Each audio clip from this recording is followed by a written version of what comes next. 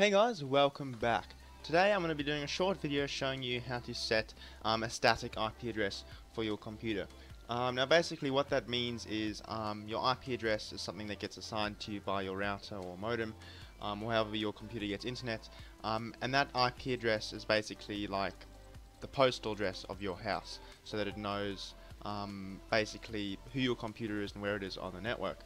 So now, for a number of reasons, you might choose to want to set a static IP, which means that IP will not change. Now, this could be if you're running a server or a service of some kind that relies on knowing that IP address to send you information or to send out information. And basically, if that IP address is changing, then it can't do that because it won't know.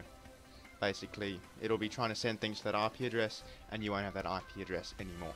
So today I'm going to be showing you how to set up a static IP address so that that IP address changes stays the same and doesn't change. So the first thing we're going to want to do is bring up CMD, and we're going to find out what our current IP address is. So my current one is, as you can see there, 192.168.1.30, and so I'm going to be setting my static IP address to that IP address. Now basically you can set the IP address to whatever you want as long as it's within the IP range of your router. Now each router is different, so I can't say what IP range, but basically you'll be able to tell it'll be the same first three numbers, and then these last three numbers are generally the ones that you can change. So I'll be setting it to 1.130. Actually no, I'll change it to something different to show you how it affects it. So we're going to change that. Now one thing you need to make sure of before you do this is make sure that no other devices on the network have the IP address that you are going to use. So I'm going to be using just a random one that I'm pretty sure no other devices are using. But yeah, so let's get right into it. So first thing you're going to want to do is right click on your little network symbol down the bottom, whether it's Wi-Fi or Ethernet, either way it doesn't matter. So you're going to right click on that, and once you're in here you're going to hit the little blue writing that says the adapter name and then the name of the Wi-Fi network you're connected to. Once you're in there, then you can click properties, and then as you can see we got a list of different services and things, and we're going to double click on the one that says Internet Protocol version or IPv4. So we're going to hit that, and now we have the box to enter which IP address we want to use. So I'm going to put in 192.168.1.1, let's say 56. That shouldn't be used. Subnet mask, it'll automatically put it in when you do that, and then default gateway, you'll need to know this as well. You can check this by doing ipconfig as well, if I can type that. As you can see here, default gateway 192.168.1.1, so we're going to hit that in there.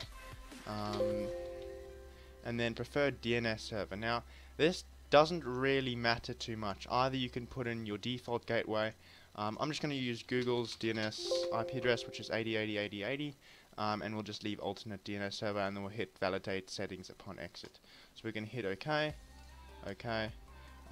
and it might do this sometimes.